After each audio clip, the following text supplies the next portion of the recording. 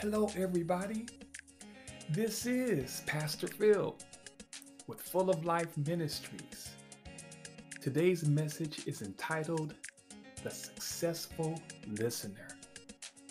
Now, listen, when we are at odds with each other, or a situation occurs when you have to defend your position, or better yet, understanding the need of the person who is expressing themselves, the successful listener responds in the right way because they are mature enough to know what's at stake.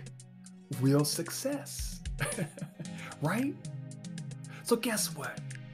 We all have this gift of listening if we choose to use it. I hear the laughter because I believe that listening is probably the most important skill in building friendships and relationships.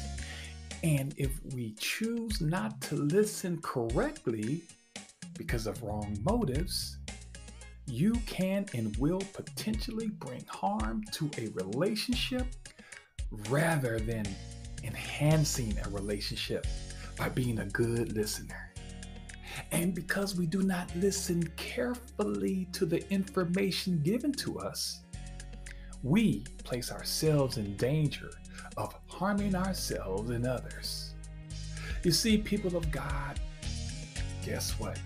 Talking is easy, but listening in the right way, well, you get the picture.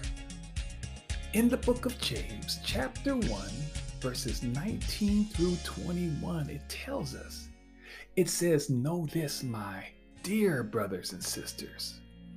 Everyone should be quick to listen, slow to speak, and slow to grow angry. This is because an angry person doesn't produce God's righteousness.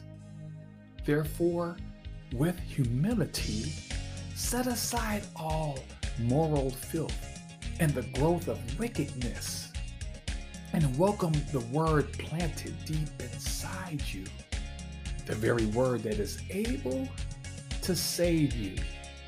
So listen, people of God, with all the relationships we have with each other and our relationships we have outside of work and in our community, let's consider focusing our attention on becoming a great listener. For righteousness is just a fancy word that simply means God's way of doing things. To do things God's way, and you will continue to shine. So today, be encouraged and just keep shining as you are right now.